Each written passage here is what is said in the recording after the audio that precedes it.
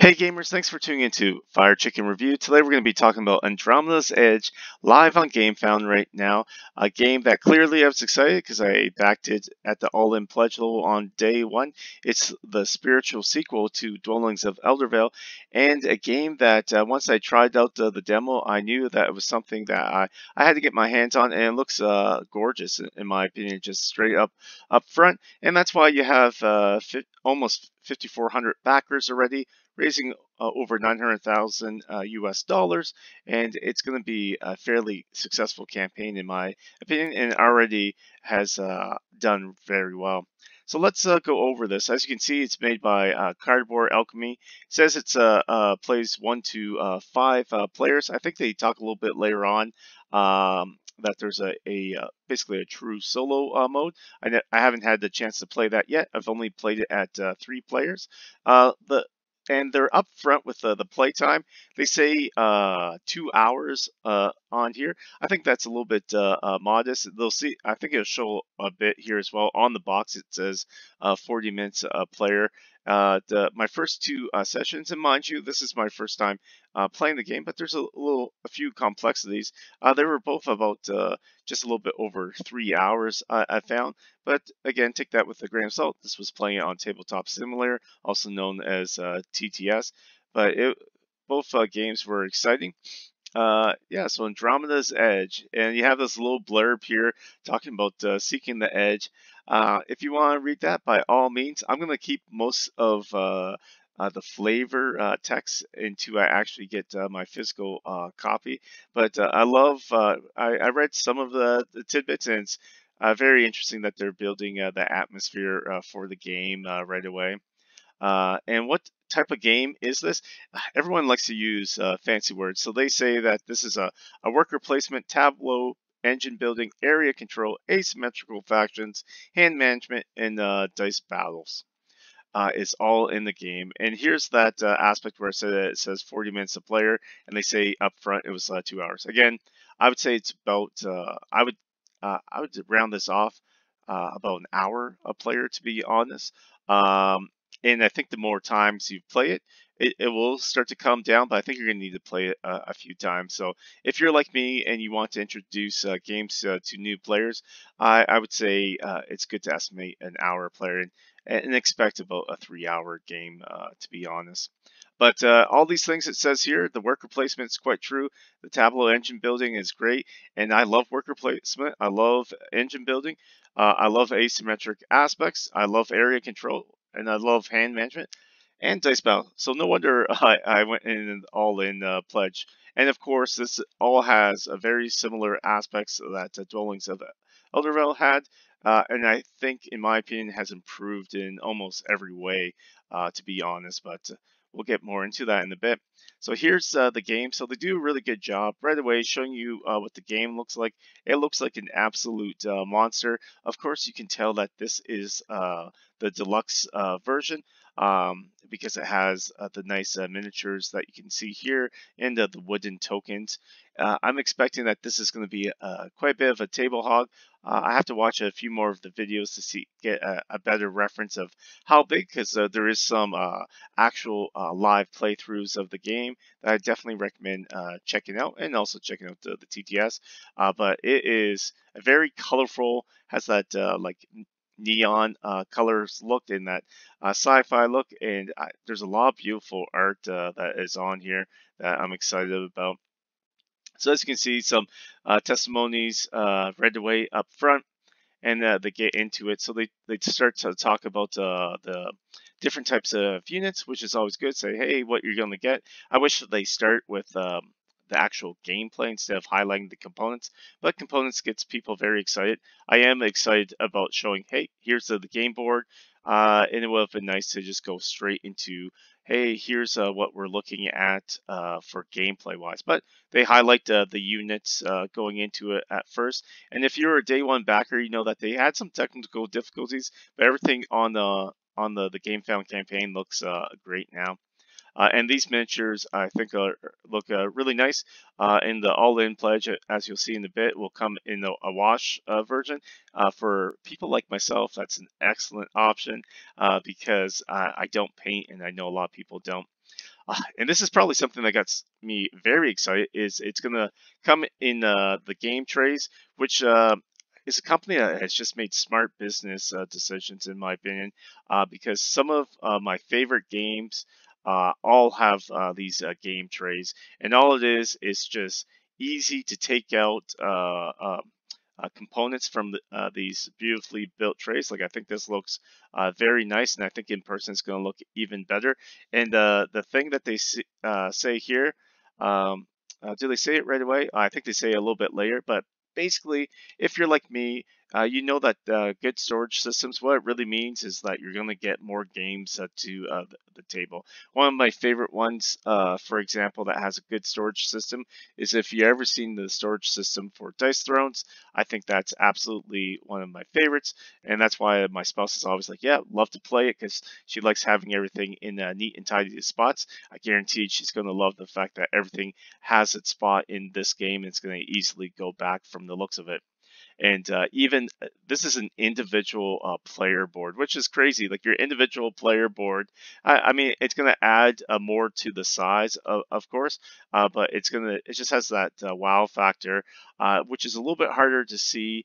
When I'm going through this, but I think when you have a physical copy in hand, you're going to see that wow factor of saying, hey, it's so neat and organized. I love that idea. And it goes well with the game, in my opinion. And this is just a demo. I think there is some playthroughs where they have some examples of this, but I would have to double check. Again, just going more showing the game trays here.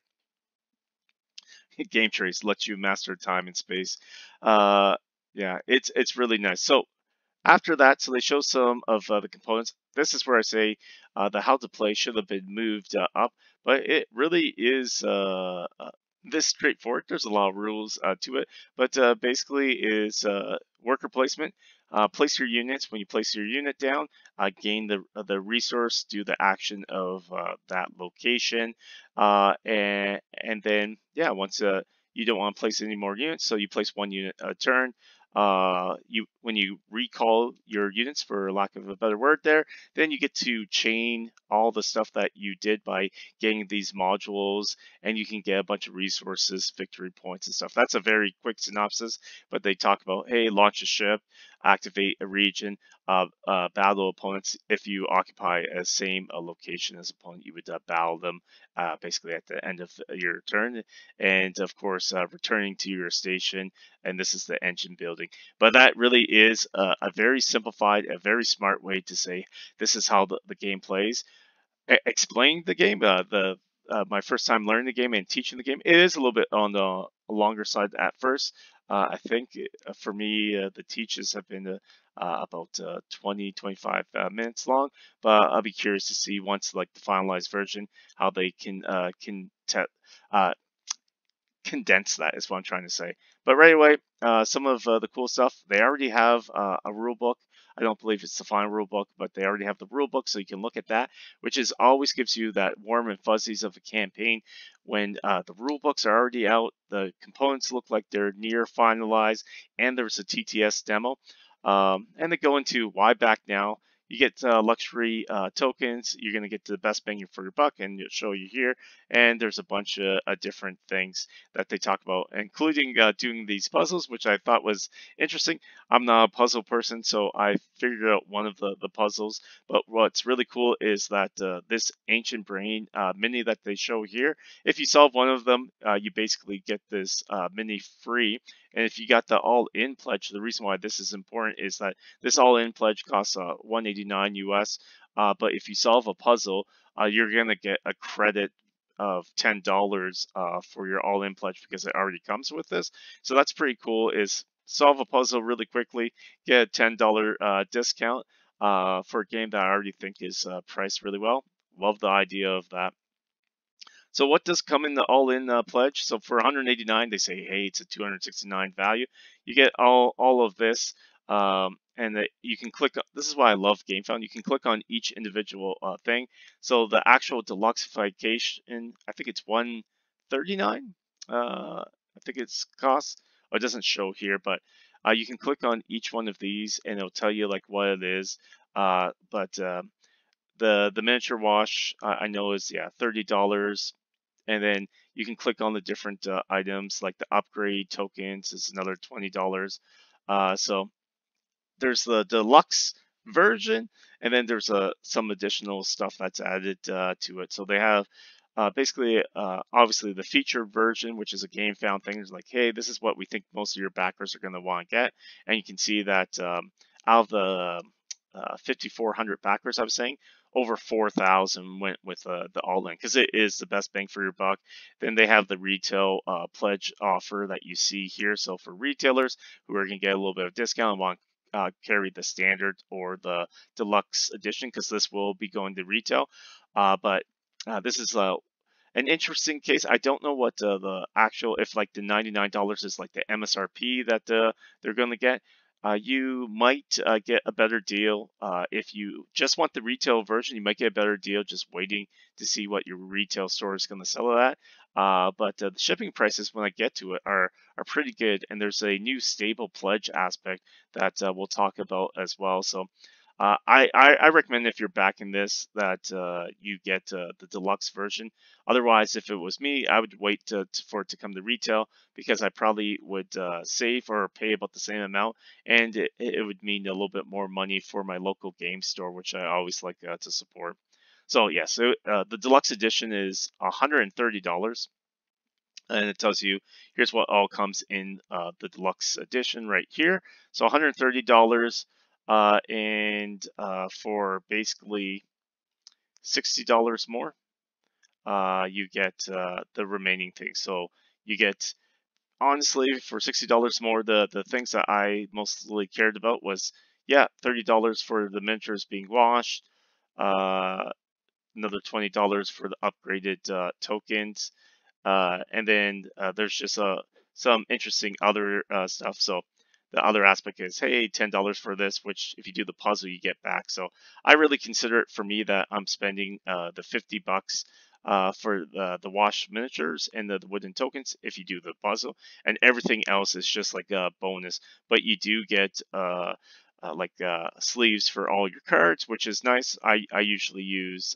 like Sleeve King or something like that, or whatever sleeves work for you, and everything else is just an interesting aspect. But I guess the module expansion is a cool thing, and it's inexpensive. But take a look. I do think that this is a decent value for sure, and they're throwing in a bunch of things that I might not necessarily pick up. For example, uh, the dice trays I wouldn't necessarily pick up. I'm curious how big these are. I assume it's a normal size dice tray, but $20 for 5 is pretty good. And you're basically, in my view, it feels like you're getting these for free in the all-in pledge. So that's why, again, I think a lot of people did back at this in, because if you're gonna get the deluxe version, spending like 130 versus 190, spending that extra $60, like the $60 US is giving you quite a bit. And when you factor in how much shipping is, which isn't too bad as a spoiler, it's looking pretty good. So they have some stretch goals. A lot of the stretch goals are adding small little things. I love game found stretch goals because you can like just click on something and it will show you. It's like, hey, at 950, they're going to unlock basically more modules and stuff like that. And these are fun little things. Definitely take a look at some of the stuff. So some of their stretch goals they've mentioned is going to be based off of actual funds raised. Others are just basically as the campaign goes on, they will have live streams and gameplay views, which is always good to get more people looking at the product. So yeah, it's just good advertising overall. And here's some other stretch goals that have already been unlocked, including this new enemy guy. I'm not sure I fully get it, but yeah, the model does look pretty cool. It's just that snow moon, it makes me laugh. I don't know why. And they talk about the elders of Duan. I'm probably butchering that, but I love that they are. This is basically the elders of sorry, the dwellings of Eldervale instead of so they put elders of Dwan, almost the reverse here. So it's basically saying, hey, yeah, as a promo kind of type of thing. You get a faction that's based off of dwellings of Eldorado, and you have this wizard ship, as they call it, to represent the wizards that you would have in that game. So that's kind of cool that they brought in a cool way a new faction. I'm pretty sure a lot of people are excited about this. Let me know in the comments what you think about that, and some new modules unlocked. And nothing like too crazy or exciting in my view for this yet. But I think it's just going to continue to add more stuff to the game, which is cool. And like they say, hey, new modes and stuff like that. So it's clearly all stuff to bring up the hype that they were already thinking of for the game for sure. So after they talk about the stretch goals, they talk about the add-ons. So hey, maybe you don't want to. Maybe you don't want to get all of the stuff for like the all-in pledge. Well, you can get the minis washed individual. Sorry, like you can just pay the $30 to have the minis washed with a dark paint. I think this is probably one of the best options if you're like me and you like deluxified tokens, because I like to have deluxified stuff. I think the wooden upgrades is always a cool aspect. uh, yeah, so they go in, and these are the individual stuff. So if you just want to pick and choose, or you want to pick up something for your friends or something like that, it doesn't seem too bad. And it seems really good. 6 dice, even though it shows 3, so it says you get 6 dice for $4. I'd like to see like an actual video of what these dice are going to look like. But if they're going to look like this for $4, there's a lot of people I know that like play RPGs and stuff, and they'll easily buy like multiple sets of this just to have nice looking dice. But this comes free, and all these add-ons. That's the cool factor, is all these add-ons are free. Not free, but it's a reduced price in the all-in pledge. So that's kind of cool.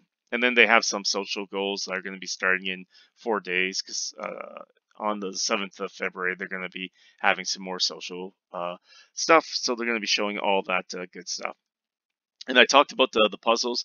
So again, when you click on the thing, which I believe is, yeah, you can click on here, take me to the puzzles, and the puzzles seem to be really hard for me. Maybe I'm not. I didn't look too heavily into it. I only spent a few minutes quickly on a few of them, looking at them. I said, I'm just going to answer one, and that was it. But basically, you get this cool, very cool looking mini, in my opinion, for free if you solve one of the puzzles. And again, if you get the all-in pledge, you get a $10 discount. And if you solve all 9 puzzles by the 20th of February, you have a chance of winning an all-in pledge, which is, yeah, that's fairly cool. I think because of the challenge of the puzzles, they're not like crazy challenging, but you can go on their Discord, and they'll give you like hints for each of the puzzles. Um, I think there's less than normal amount of people that are going to enter for a chance to win the all-in pledge. I don't know what the final number is going to be. I'm sure they'll let us know, but it's still going to be fairly hard to win. So most of the people are just doing one to either get this for free or get a $10 discount. And yeah, after that, they just talk about going into the different factions. So I'll speed through this aspect, and that's why I love this little side key here. So I'll skip right down to the play now. So you can just click on here, and it'll take you straight to the spot. So you'll need to have, if you want to get this, you need to have Steam and Tabletop Simulator. So Steam is free, and Tabletop Simulator is about 20 US when it's non-sale, and like 10 US when it is. So it is a very good deal. Like, you can basically play a digital version of the demo, which is a near complete game in my opinion. And I actually had one of their team teach me the game, because I went on to their Discord, and they did a lovely job of teaching me and one other person the game. Had a lot of fun playing it, and yeah, it was fairly cool. And that's why I was like, yeah, confirms that I'm keeping my all-in pledge, and the game is a lot of fun. and I love that they say skip the manual, and they say right here that their people will help you learn the game. So they're doing a really good job on their Discord. Obviously, the campaign's live, so they're putting a lot of overtime in trying to show people the game. So demoing the game, where you would see this at like Gen Con and other conventions of having these demos for these games. Now that word of mouth is coming through, especially during like the current like COVID times. It's really cool that you can just play online and do that.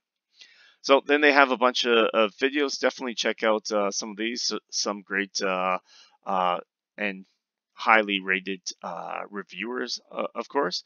So check out some of these. I've checked out some of these. This person here, for instance, if you click on that one, has some of the best quality videos I've seen. And is very excited, like I am, about this game. And the other videos are high quality as well, but some of the camera work and probably the editing versus my basically zero editing I do for any of my videos is eye opening for sure. Um, and so they go into the different languages. I'll skip that. Or I won't skip it. It's going to also come in French, Italian, Polish, and English as well.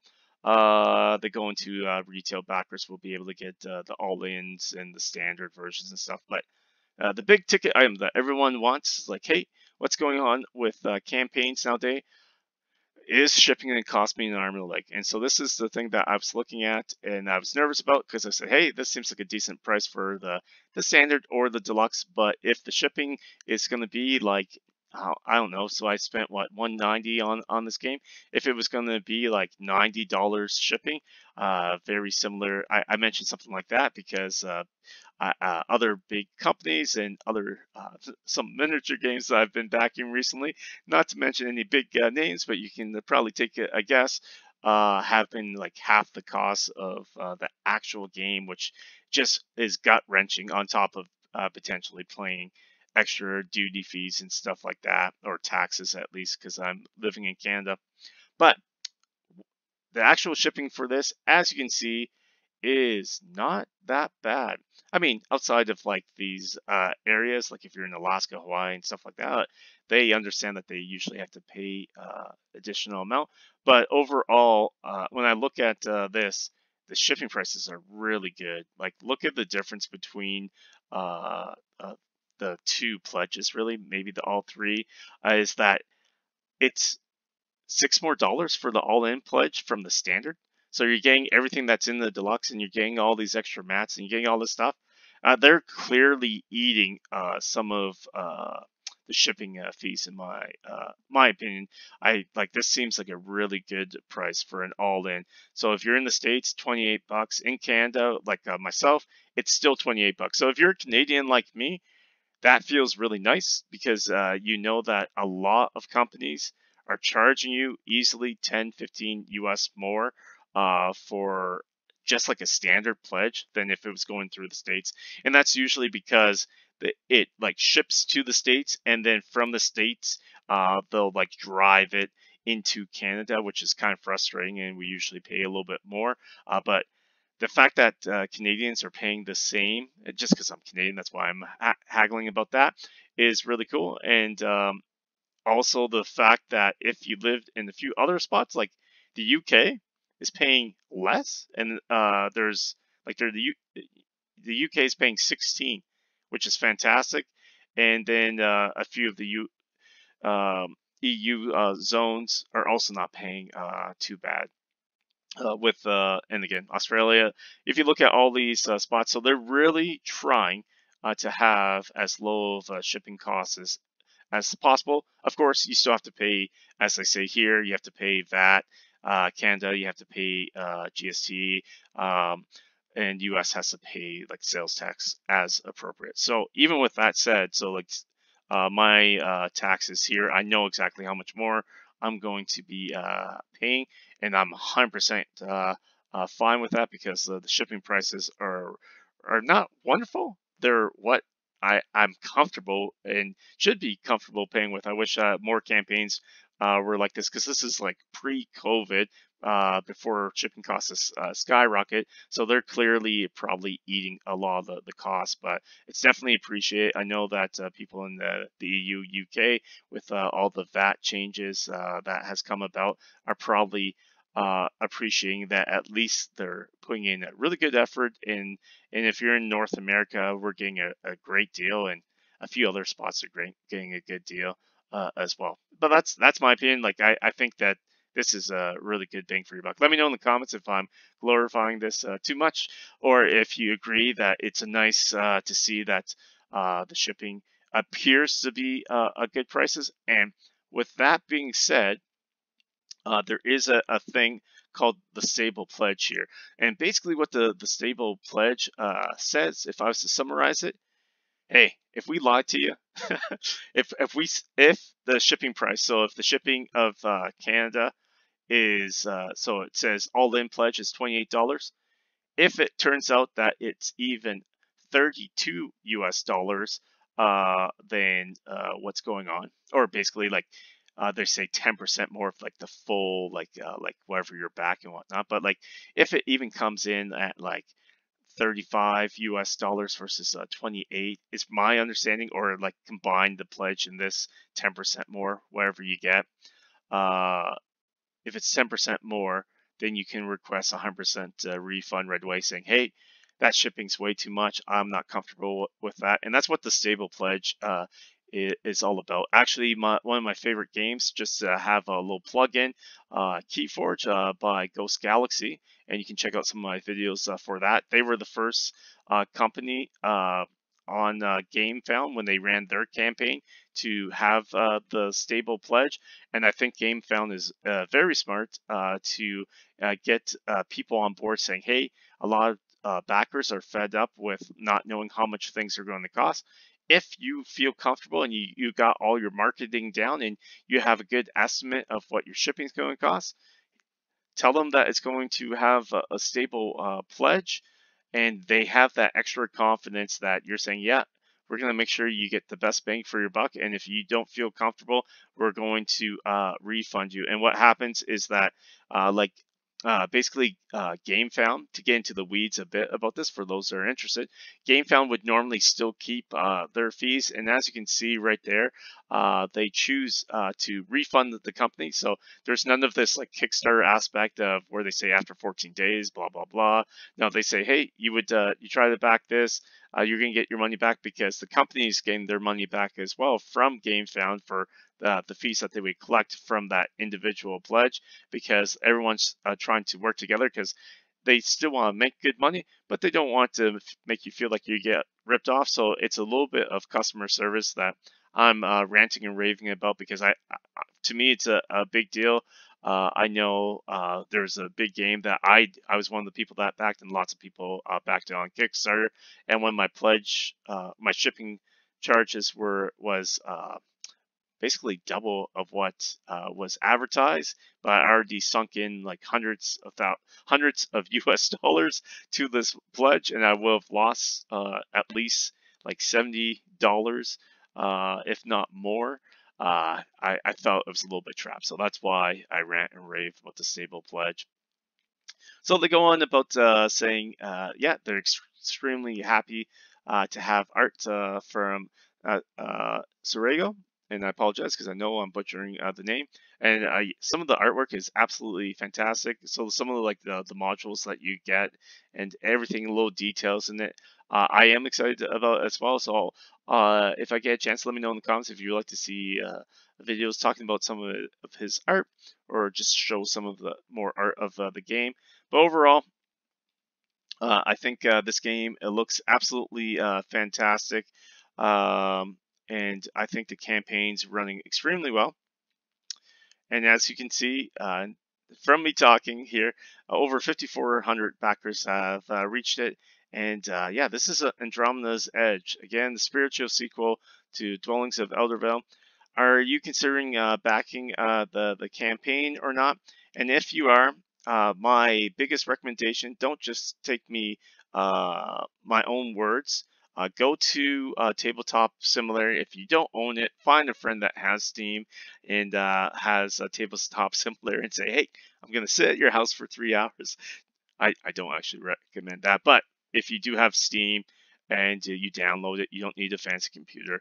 I think this is an excellent way to test out the game so that you can tell if this is going to be bang for your buck. You don't have to get the deluxeified version. You can get the standard, but I recommend getting it at retail if that's the case. If you're getting the deluxe version, I think this campaign, because the